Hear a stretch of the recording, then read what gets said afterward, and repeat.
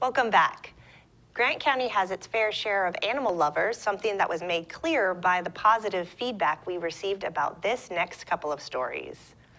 The first was about a little boy who's getting some help from a horse. Service dogs are a big help to people with disabilities, but a service horse? An Anchorage, Alaska mother decided to give it a shot.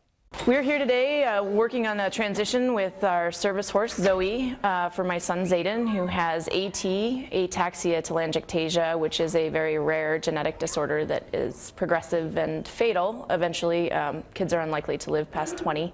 Zayden's disease only affects about 300 children in the U.S. It targets the boy's motor coordination, which will deteriorate as he ages. This genetic disorder affects his coordination and balance, and he's expected to be in a wheelchair probably by the age of 11, and most likely will lose his ability to speak and write and communicate very well, but intellectually he will be there 100%. His mother, a horse trainer by trade, decided to get him a service miniature horse instead of a dog. The horse has more pulling ability, up to 300 pounds, and will be able to pull Zayden's wheelchair when he's eventually confined to one. Zacharias also chose a horse because its life expectancy of about 35 years is much longer than a dog, and presumably it will be with Zayden his entire life. I just started researching what my options are for creating the best life for this child, considering the adversity he's going to face. So I've been a horse person my whole life. I've had horses in and out of my life since I was 4. So I thought, well, what about a miniature horse? Custom-made horseshoes. And if we can use the horse instead of the walker and then eventually have the horse pull the wheelchair, and she's also learning to pick things up and probably turn off and on light switches. Zacharias bought Zoe's mother online from a Minnesota breeder. The mother, Gwendolyn, was pregnant and was taken by horse trailer from Minnesota to Bellingham, where Zacharias' parents live. The pregnant horse was eventually put on an Alaskan state ferry and delivered to Anchorage, where she gave birth at the family's home. Zoe and Zayden have been together every day of her life. Elizabeth Hornbuckle is the principal at Rush and Jack Elementary School, where Zayden attends preschool. I was worried we'd have some kids afraid of the horse. I haven't really seen that yet, but the horse is also only here a couple hours a day, and it's in a preschool classroom, and those kids love the horse. It's just one of another classmate. Hornbuckle said it helps that the school is no stranger to diversity. We're pretty lucky here. We're a school that's very diverse already.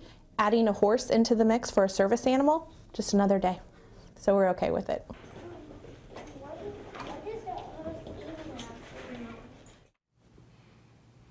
We also heard about an elderly tiger named Tacoma who's living with a lot less pain after surgery. Take a look. 60 big cats live in Wiley, Texas, and they're not the kind you can take home and give a ball of yarn to. What you doing? What you doing, Tacoma? By their caretakers' account, they're humongous rescues. Not yet.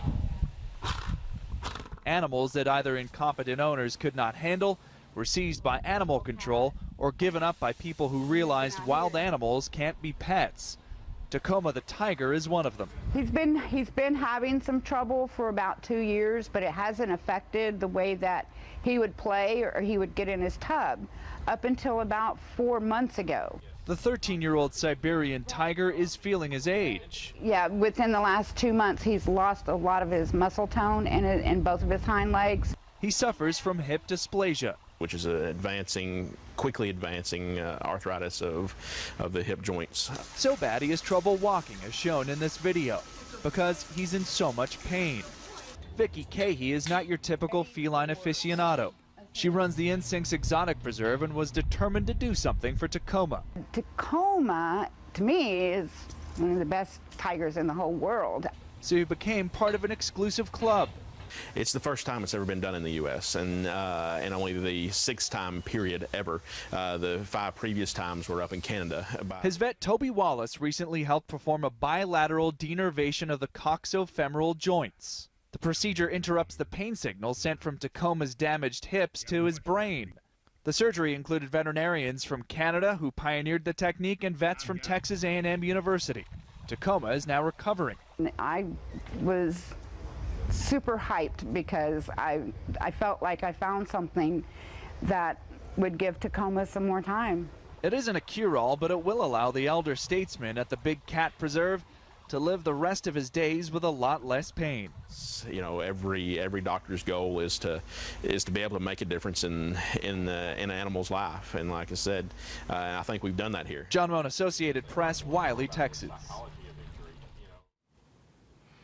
And we'll be back right after this.